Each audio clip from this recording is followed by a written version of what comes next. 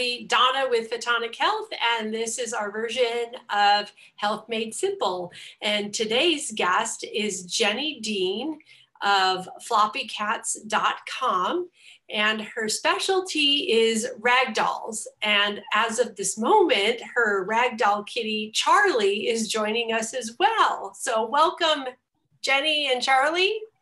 Thank you. Thank you for having us. He's so handsome. He is. He's the reason that we're connected, because that's why I reached out to you originally. Right. And well, there he goes. There he goes. Cats, they're so unpredictable, right? Yes. Yes.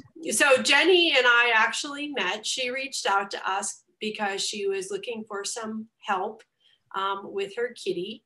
And of course, we do our best to help everybody that we can. And it just so happened that Brian and I have ragdolls as well.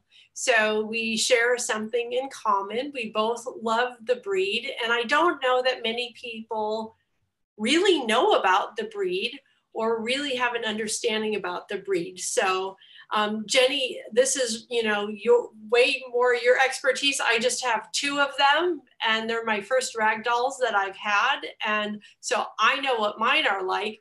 But you wanna just share and tell everybody a little bit about ragdolls?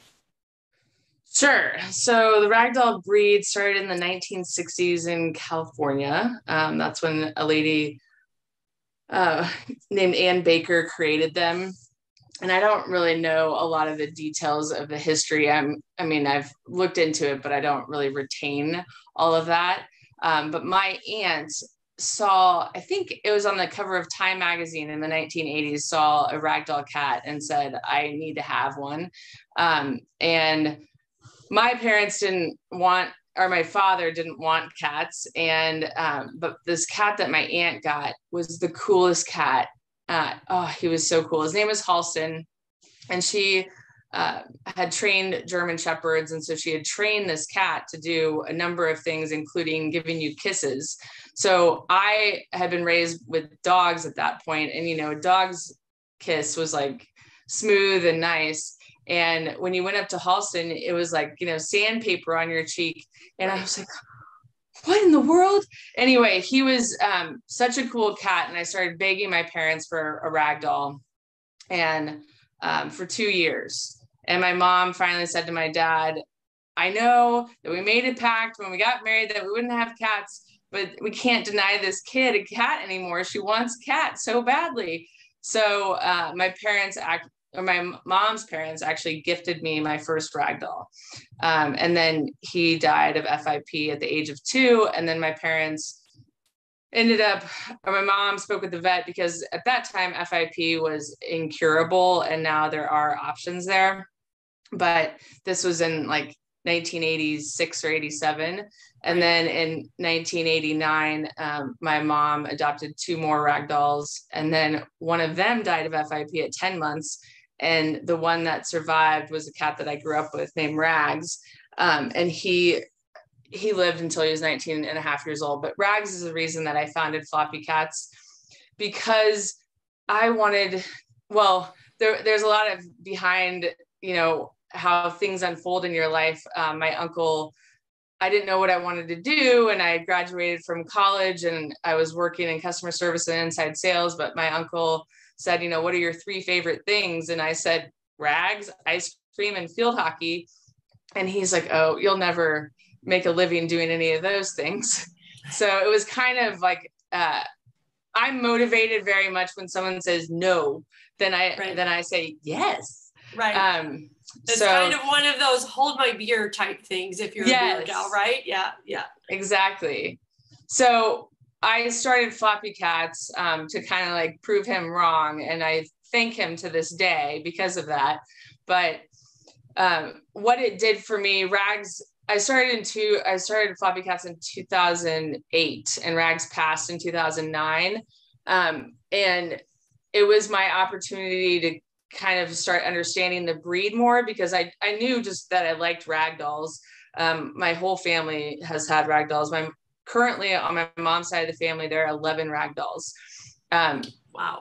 And there were we were down to 9 after my parents' cats passed, and now we're back up to 11 because my cousin adopted 2 recently.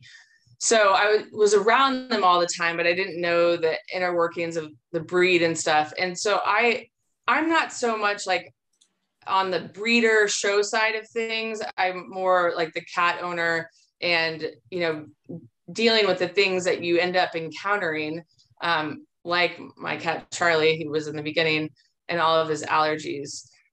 So as far as ragdolls are concerned, they're known to be limp. That's why they're called a ragdoll, so that when you pick them up, they're supposed to go limp in your hands.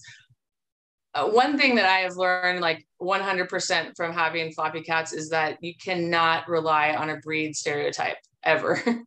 Right.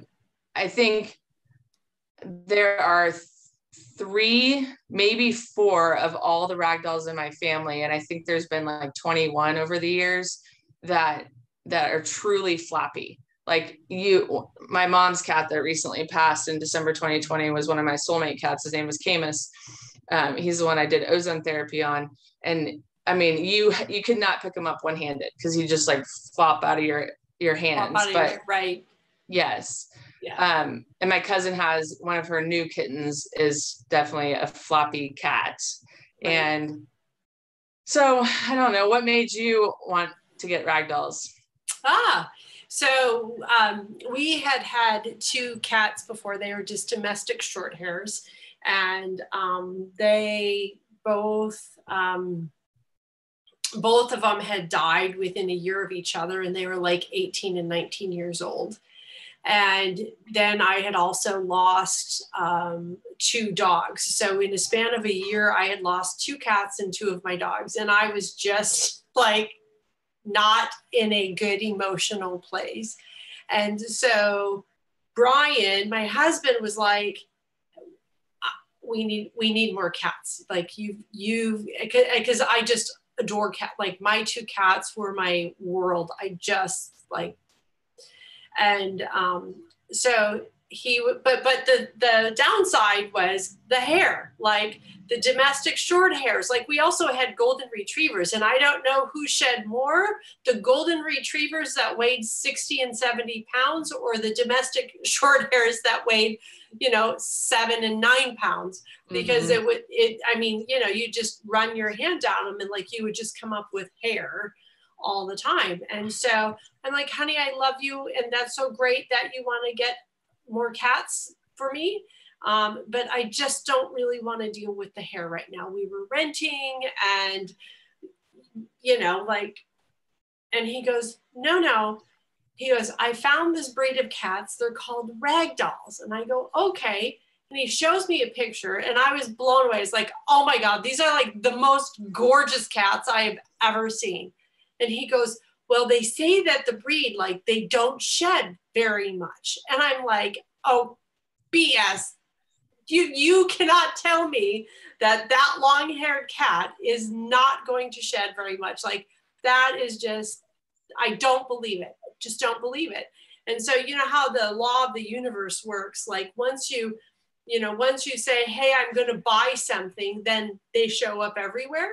Mm-hmm. So literally, like Brian, I mean, every night he was online, like looking at these rag dolls, and I'm just like, no, we're not getting any. We're not getting any. We're not getting any. I'm not getting a long-haired cat because I don't need any more hair in my house. And so then we started running into people that had rag dolls.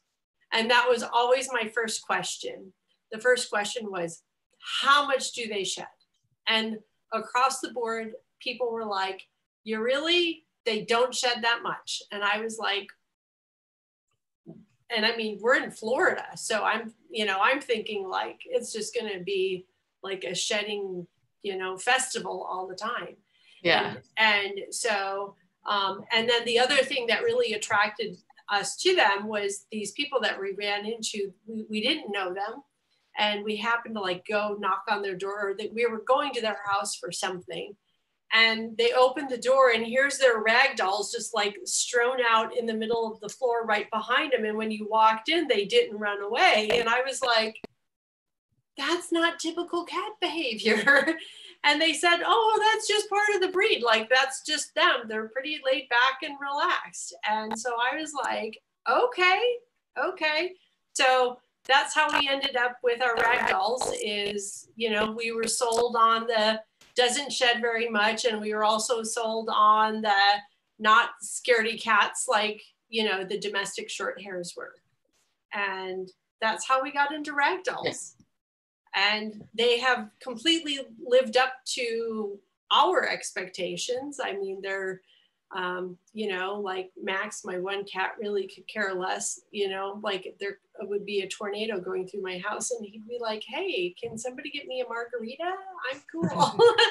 and, you know, and with the shedding, like yes, they do shed. And there's times when I call it blowing their coat because we're used to having Goldens that, you know, have the double coat thing. And I don't know if ragdolls are that way, if they have a double coat, or if do you find that that's part of the breed, or do you find that opposite?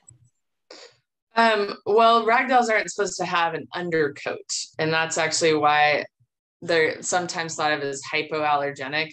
I guess with people that are allergic to cats are either allergic to cat saliva or the undercoat. So if they're not allergic to saliva, then ragdolls will work. Because my aunt, the one that had Halston, had a friend who could be around Halston and didn't have a problem. But as far as not shedding, that's not your experience. No, but I do. But you've never had domestic short hairs either. Well, one of my ex-boyfriends had a domestic short hair, and we were living in New Mexico, so it's different than I live in Kansas City. Right. So maybe it was different there without the humidity. But no, I don't think she shed as much as my two. No. Okay. All right. No. Well, and I didn't know that they were supposed to be hypoallergenic. So that also explains a lot, because we'll have people stay at our house or come visit that are allergic to cats, and they don't really seem to have any issues coming to my house. I didn't know that. So I learned something new about the breed. Yes. Well, I don't think you can say it across the board, because even, you know, like a Sphinx cat that doesn't have any hair, they still have cat saliva and they're still cleaning themselves all the time. So it's going to be all over their body. So yeah, it just depends on what allergy the person has. And I don't know how you test that other than hang out with some ragdolls and see what happens. Right. And have one of them lick you. So like, yes, there you go. So shedding wise, you haven't had much of a problem? Wow. No. Do you groom them on a regular basis? No, I hate to say it, but no. It's fine. I don't groom mine on a regular basis either, because they absolutely hate it. Even though I started as kittens, they still hate it, which is so weird to me, because Rags, Camus, and Murphy, who are my Rags, everybody knows, but Camus and Murphy were my parents' cats, and they all just like, yes, please groom me more. My cats are like, yeah. So well, I don't groom them. Yeah. So my one female, and I don't know like how much so I've got a male and a female. My female has much shorter hair than my male does, but her fur, she feels like a bunny almost. Like she's super silky soft, and I never have to do anything grooming wise other than clipper nails. And then my boy kitty that's got the super long hair, like I don't want to say groom him out. Like I don't brush him out all the time. I maybe brush him once a year, which is again, really bad to say, but it's also kind of a testament to like how easy keepers they are. Yes. The only thing I do have to do is like his mane, like his underneath gets so long, and he'll sit there and he'll just lick himself, and it'll be so long he can't even get to the end. And so I will cut like it's a bad haircut thing, like, but I just go in and take the scissors and just chop it off. And Is that what you find with most, like, I know whether they like it or not, like, do you find that they all have different types of coats, or do you feel like even though they're long haired, they're a little bit easier to keep up than, say, like another type of, like a long haired dog? No, they definitely have different types of coats. Sorry for my eye contact. Charlie was walking around. I didn't know if he'd come, but my cats aren't used to me being like stable in this room and not moving. Yes, there are. Oh man, there's a breeder in Oklahoma that I've spoken to a lot through email about coats. Her name's Stormy Nell of Family Time Rags. And she, I think there's 3 or 4 different coat types, because now you can, sorry, Charlie just jumped off and like lost his back legs for a second, which surprised me. So you can do a DNA test, and a lot of breeders do this DNA test so that they can test for, genetic diseases. Right. But the test also will tell you the coat type. And I think it starts with like an M, like there's like M3, M4, M5. And I'm so sorry if I'm misspeaking here. That's fine. That's fine. And so the reason that Stormy and I got into this conversation is because Camus's coat was very similar to your female's. And that is the goal for a ragdoll coat, that it should be bunny-like, luxurious, velvety, like it's nothing you've ever felt. Right. And I miss Camus for his soul, but one of the reasons I also was so upset about his death was because I was like, I'm never going to be able to feel that again. Like I haven't had a cat like that ever. And all of our ragdolls, I've never had that coat, and I want it again. And so that's, yes, it's very different. So Charlie and Trig's coats, Charlie's coat is like he stuck his paw in an electrical outlet, is how I say it, because it sticks straight up, like straight out. Oh, fun. And Trig's lays more flat. Okay. And I have a YouTube channel, as you know, and there was a vet in Scandinavia that was watching one of my videos, and she's like, oh, Charlie has a crepe coat. And I was like, what's a crepe coat? And it made so much sense to me. I was so grateful for her comment, because she said in Scandinavia, they love crepe coats because it takes forever for them to get wet. And I was like, yes, oh my gosh. Because when my cats were kittens, they had diarrhea, and I'd bring him into the shower with me, and I would like gallons of water on Charlie to get him wet so that I could get him sudsy. Right. So that made so much sense. And then she said, and he should be like very sensitive to rain or wind. And I was like, yes, Trig's walking around in the sprinkles. Like I let my cats outside in my fenced in backyard with me every day. They don't wander the neighborhood, but if it's raining or if it's windy, Charlie reacts as if someone's actually pushing him with wind. Right. And I was like, what is the matter with this cat? Is he neurotic?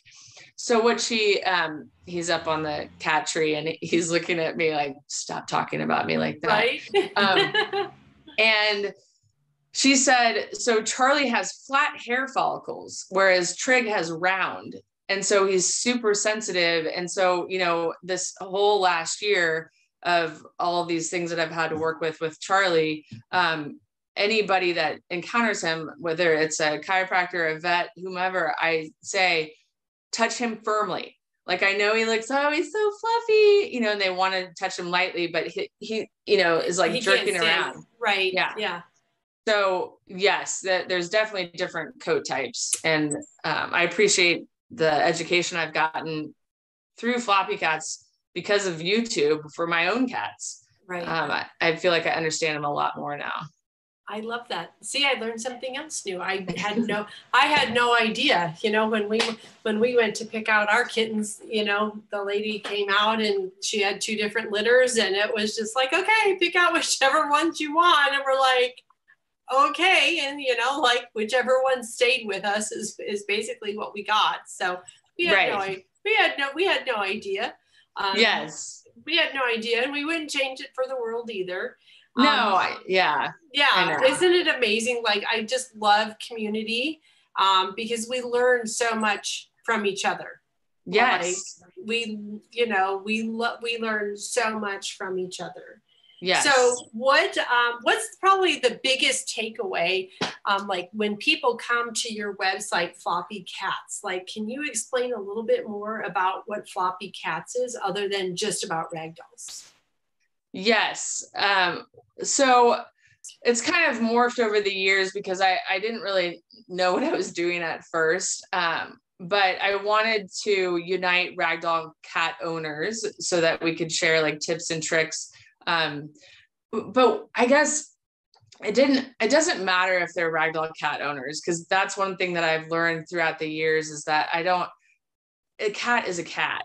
The big difference between a ragdoll is the long hair or, the long toe tufts or something. But I haven't really found anything to be super breed specific, because you can have, misbehaving ragdolls.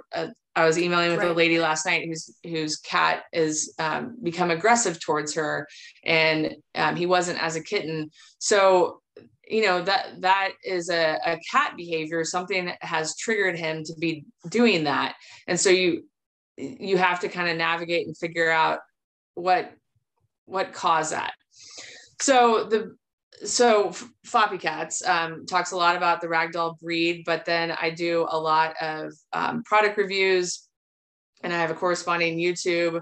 And then I share Charlie and Trig a lot on social media. And then, we talk about other people's cats and where they're from. But the biggest thing, the most rewarding thing for me is, well, this story, I feel like I say a lot, but this lady had moved to Houston, Texas from Scotland. And she was living, I think they were living with her mother-in-law maybe. And the mother-in-law loved like Glade or Airwick plug-in air fresheners. And she had her cat, I think was like 5 or 6 years old. And she had just had a baby and then had like a 2-year-old, and the cat had continuous diarrhea. And she said, like, I don't want to get rid of my cat, but I'm at my wit's end. I've got young kids. I can't be cleaning up diarrhea all the time. I think it would be best if he was rehomed. And so she reached out to me because I will help people rehome their cats when I can. I don't want to be a rescuer or a rehomer, but I understand if you have a ragdoll, you want to go to a ragdoll community. Right. So, anyway, I said, are you 100% sure you want to do this, or do you want to reach out to the community and see if anyone has any ideas? And someone said, remove the Glade air fresheners, from the house. And within 2 weeks, the cat stopped having diarrhea. Yeah. So that's when I go to bed at night and feel good about what I do, because that cat got to stay with his family, and just having that peace of mind and like not having to worry about that anymore as a cat owner is huge. Yeah, absolutely. Absolutely. That's awesome. I love that. Like, because, it's sort of interesting because I know everybody that's on your channel and my channel as well, they're really into doing whatever is best for the animal. And a lot of times if people feel like they have to rehome their animal, it's not necessarily because they want to, it's just because they've had a problem that they have not been able to solve. And they just don't know what to do anymore. And they just feel so bad that they're just like, well, maybe it would be better off with somebody else. Yes. And so to be able to provide that solution or provide a solution to them that was super simple, right? Like cat people, like if you own cats, you know how sensitive they are to artificial chemicals and perfumes and dyes. And so going into a environment where there is that, or maybe people don't know, like maybe people that own some people that own cats don't understand how incredibly sensitive their system is, but it, just to be able to change something super simple out like that and just have a happy cat, healthy cat, and a happy cat mom, that's amazing.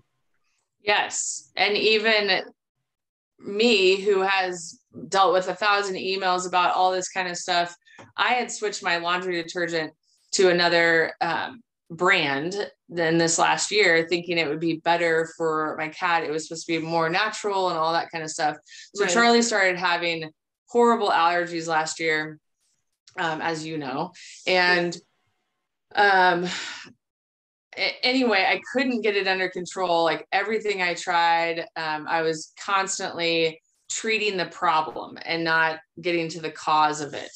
And I had a thyroid disease for years, and I know the difference between treating the cause versus treating the problem.